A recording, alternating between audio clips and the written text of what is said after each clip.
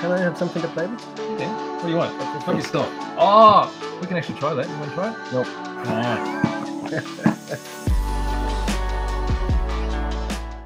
Do you want to try it? We can try it. This is electric powered and it's used for mixing paint. So it's a handheld, which is quite ironic. Paint spinner. It does have some attachments. It does. So it's got adapters. Okay, these are rubber soft adapters. It's these spinning are for adapting different shaped bottles. Okay, so it is actually you need to powered. We're going to need to go to Overhead Town. Oh, really? Let's take a closer look at this. All right. So it's USB charged. It's got rechargeable battery inside it. It's got a switch on the bottom. So let's see if we can get that focused a bit better. Eh? Oh, that's the switch. That's the switch. Yep. Oh, let's took a photo. Oh my God, you're an animal. You're an animal today. We're going to keep that forever. First, we're not going live. Then we're going live. Then I don't know. What do you mean? Okay, and you've got your little square adapter on the end to take any of these. Oh! Did you hear that? These adapters. It has speeds. No. It's a slow shutdown. No, it has speeds. No. I can promise you it has speeds. Are you sure? I promise you it has 3 speeds. All right. So what do we do? Stick a paint in Okay. So there. we've got this paint here. I'll show you what this is about. This is some of the new crackle paint as well. And stick this in the end. That's the wrong end. What do you mean? You sure? Did you stitch me? Try this one. This will work. Will it? Am I doing it wrong? There you go. All right, so it's attached. Yeah, and then I push the button. Mix it up. Slow. Woo! And then it does a slow shutdown. Because particularly with these style paints, because they're filled quite a lot, it's very difficult to. We don't want to be attacking people with it, right? So if you're using it normally, you'll be fine. And you'll notice that we've got it mounted, it's upside down. So this allows gravity to get the heavier pigments to actually flow naturally down. And also, as I was saying before, because these bottles are actually quite full, it's normally very difficult to mix them if you just shake them because there's not much void in them to move around. And it wouldn't be aerating the paint like I hate doing. Yes, that's right. You know so what I mean? air bubbles and stuff. That's why we give it the old Japanese swirl. Yeah. That's right. Instead of the you still remember that? Instead of the spray can. Instead of the Mexican backhand. That's it. Okay, so you notice we've got the really big bottle in there, but because the small bottles use the same caps, you can use the small bottles in there too. But we've got adapters here, which would take the Tamiya type paint, and also other types of tube paint here as well. Very easy just to swap it in and out. You hear that? Consider yourself shaken. There you go. And it saves doing all this. That's it. I get tired of doing that. Did you enjoy that? So that is the paint. I actually call it paint shaker.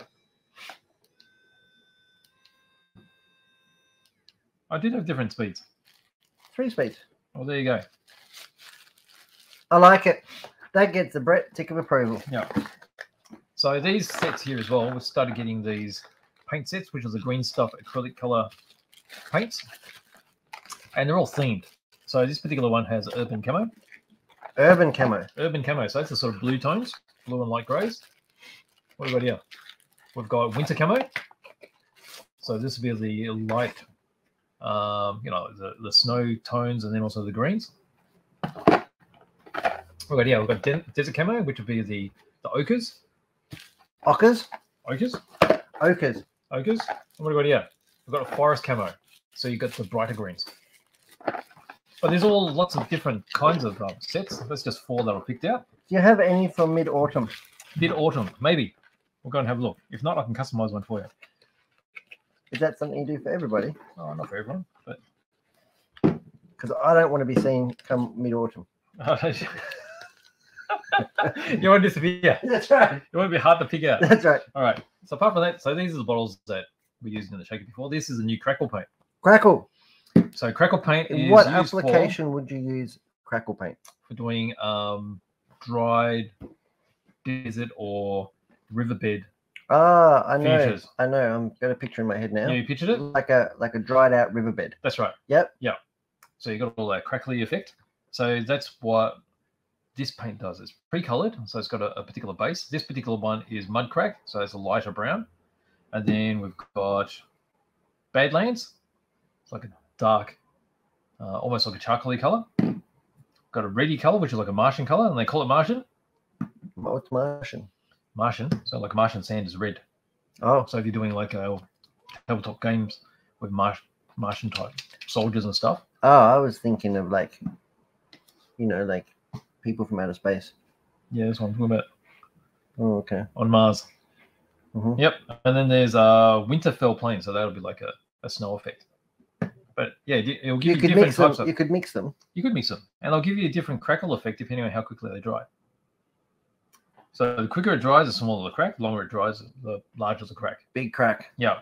So the best way of doing this is really simple. You just paint your base surface a contrasting color to the color you're going to use. Yep. So that when it cracks, you'll see that base color come through. Very cool. So crackle paint. And then we've also got all the dipping inks in stock too. So this is actually a set. I'm looking forward to this tutorial. Yeah? Yep. So dipping inks. So inks are a very popular medium used in tabletop gaming. In traditional Really good modeling, for printing. Different kinds of inks. Are they? Yeah. So the traditional modeling will use what we call washes. So it's a thin paint. Mm. So inks are actually transparent and they work like a wash. And a dipping ink is actually a little bit thicker so that it can sit on the figure and sit in the details easier. Seems quite niche. Is it quite niche or is it something that a lot of people use? A lot of people will use. So the idea of these is to try to make your painting quicker. So you dip or you brush this particular ink over it. So this is giving you... So can you explain to me, if we go to Overhead Town, Yes. can you explain to me, just change cameras for the people at home? So if you could just explain to me. So this is showing the effects of the different colors that are included. So, but if you see all the darker areas, yes, all the darker areas is where this ink has pulled. Okay, so imagine if you just painted a whole slather of paint on this, or you actually dipped it in. When you pull it out, the ink itself, because it's transparent, is naturally going to flow away from the high surfaces and end up in all the valleys and the crevices. And that's how it naturally gives this shadow effect. That's how it's really quick. Rather than trying to brush paint all these parts in, it's already giving you the effect just by dipping it. I really like Limelight. You like that one? Okay, so that gives you really nice contrast, right? And by using all the different colors, it will give you different effects. So you could revolutionize nail painting just by dipping your finger in. You could. Don't know how I'll do it, but theoretically you could. So these would be a lightly painted figure first, so it's probably in a light gray. That's why the highlights are quite light.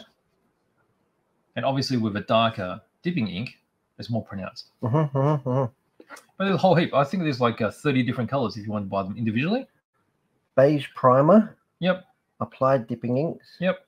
Use dry brush. Yep. And then it's finished.